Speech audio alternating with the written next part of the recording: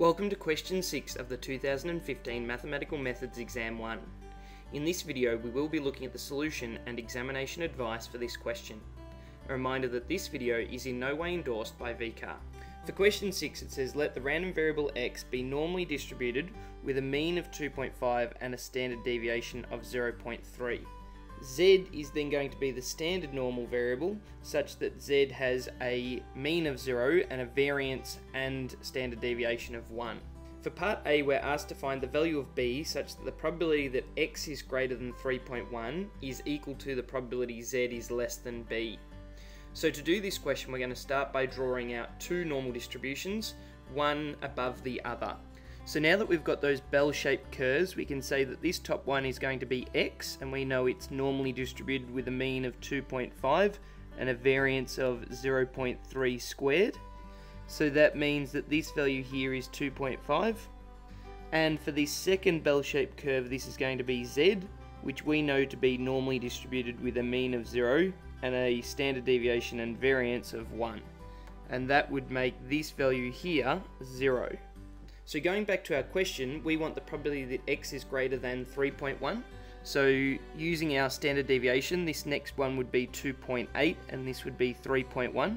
So the probability that x is greater than 3.1 is that region there. And we want a value of b so that the area under the curve that's less than b is equivalent to that region. So we'd need to go two standard deviations, which would be -1 and then -2 to get to this position. And that area there would be equivalent. So therefore the value of b that we want is b equals -2. So that is the answer to part A of this question. Now if you wanted to, there was a formula we could have used that said that the standardized z value is equal to the x value, take the mean divided by the standard deviation. So therefore for this question the standardized z value would have been the x value of 3.1, subtract the mean value of 2.5 divided by the standard deviation of 0.3, which would have given 0.6 over 0.3, which equals 2. And then the trick here is you'd still need to consider the symmetry of the bell-shaped distributions to discover that b needed to be equal to -2 based on the way the question was asked. From the examiner's report we can see that 50% of students got this correct and 50% didn't. And those students who drew a diagram of a normal curve with relevant areas shaded found this to be helpful in obtaining the mark. An answer of +2 was common, and that would have occurred if you had to use the formula but not considered the question asking for a value of b such that z less than b is equivalent. And the incorrect answer of 1.9 was also common, which came about as being two standard deviations below the mean of x, rather than considering the region on the standard normal z.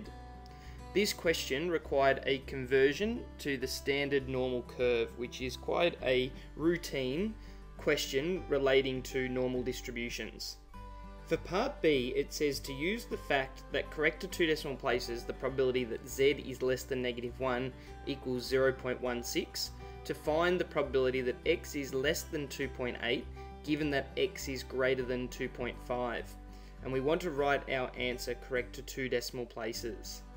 So for this question, we're going to start off again by drawing out two bell-shaped distributions.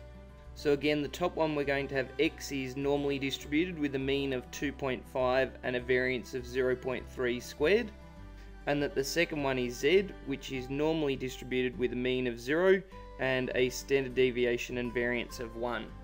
So for the x distribution, we know that the mean here is 2.5. And on our z distribution, this mean is 0. And we've got extra information that says that correct to two decimal places, the probability z is less than -1, so 1 standard deviation in the negative direction. We know that the area under that part of the curve is equal to 0.16. And now this question asks for the probability that x is less than 2.8, given that x is greater than 2.5. So that's a conditional probability. And the probability that x is greater than 2.5 is all of this area here. And based on our knowledge of a normal curve, we know that that area there is 0.5.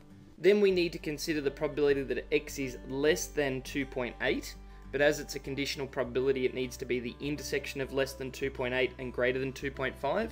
So 2.8 would be one standard deviation above, so it would be this area here would be less than 2.8 but greater than 2.5.